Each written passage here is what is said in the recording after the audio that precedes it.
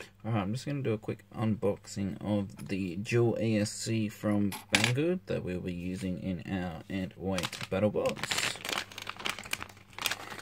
Alright, so there's some things in this bag that you won't need. Most of it you will though. These resistors here, you can throw them back in the bag because we won't need them. Another thing that you won't need, right, you get these two power cords, one's male, one's female.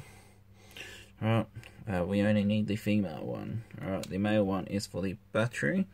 The batteries that we are using do come with this plug, so we won't need to change the plug over. If you get a battery that doesn't come with that plug, then you'll be able to change that over. Alright, the other things, these 4 wires are from the ESC to the motors. So pretty simple, just wire one side to your motor, one side to your ESC, which is this thing here. These other two things are our receiver plugs.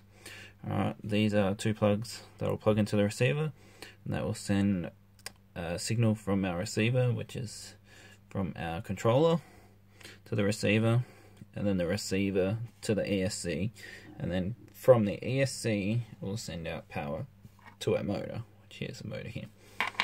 Alright, so out of these plugs here, I'll just zoom up and explain a bit more about the ESC. So the ESC here has 6 points on this side and 4 points on this side. Now these 4 here are pretty simple. 2 go, so that's motor 1 and motor 2. Alright, so now it's not a positive or a negative because the ESC has forward and reverse on it. So basically one of these will plug in to a positive and make sure the corresponding side here plugs into the positive on the other motor, or you'll have them running in opposite directions. Alright, so if you plug this one into positive, make sure that this one here is into positive on your second motor, and same, negative, negative. Alright, so these 6 plugs here, so the first one here is our ground from our battery, so direct power from the battery. This one's our positive from the battery. Alright, so that's our power in. What this transmitter also, what this ESC does, is it has a stepper down on the back here, power. So what that does is that transforms the power, steps it down to 5 volts, which then we can power a receiver. Alright, so the receiver power comes out here. So this is our negative, and this one here is our positive.